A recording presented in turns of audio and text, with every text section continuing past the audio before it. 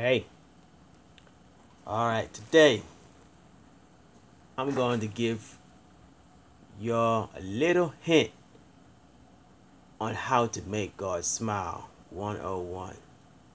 I think I'm saying it right if I start out by saying the way to make God smile is with your tithes and your offering. To cover it, the tithes opens the door and the offering make it flows in.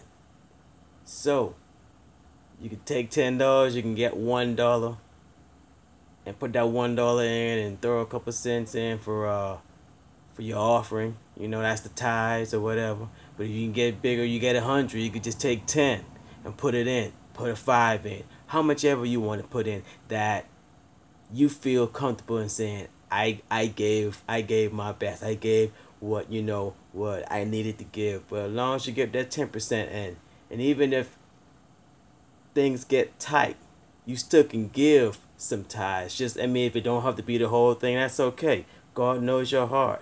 He knows it. But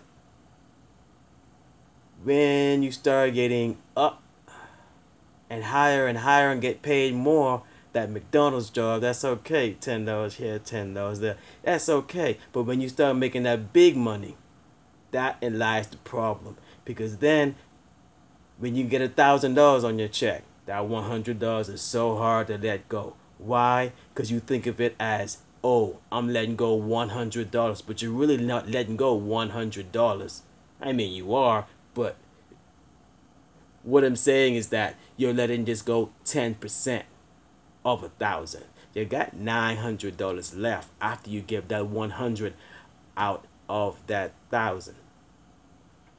Because if I made 1,000 and I gave 100, I don't even look at this. Man, this is a lot of money. What could I do with this? I don't look at what can I do with this. I look at this is my 10%, and then I throw a little offering in there, because once that goes in there, and you throw that offering in there, the tithes brings the window up.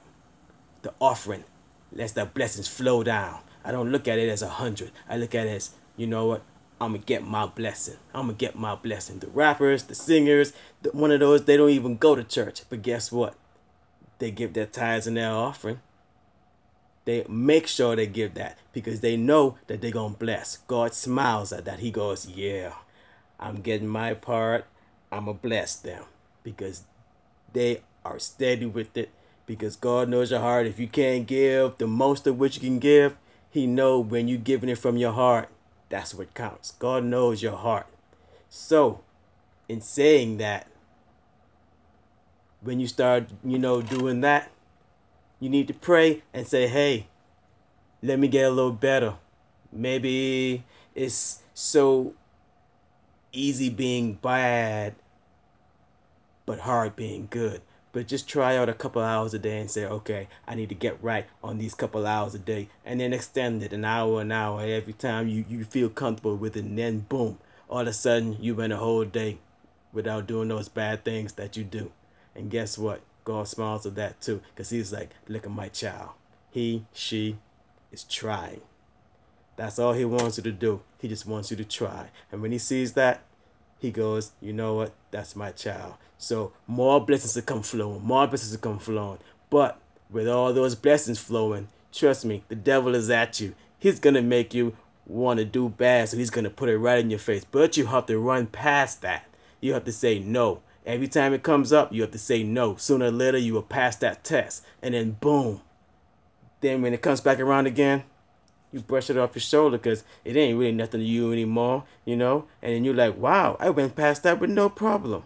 Boom. Then, see, now God smiles at that too. He's like, yeah, my child is overcoming. Overcoming. So, I ain't going to keep it long. I just want to know, just let you know, God love those tithes. God love those offerings. All you got to do is give from your heart. And even if you give a little extra, hey, more power to you. God bless. Have a good day. And make sure you pray and tell God, give me the strength to be who you want me to be. God bless.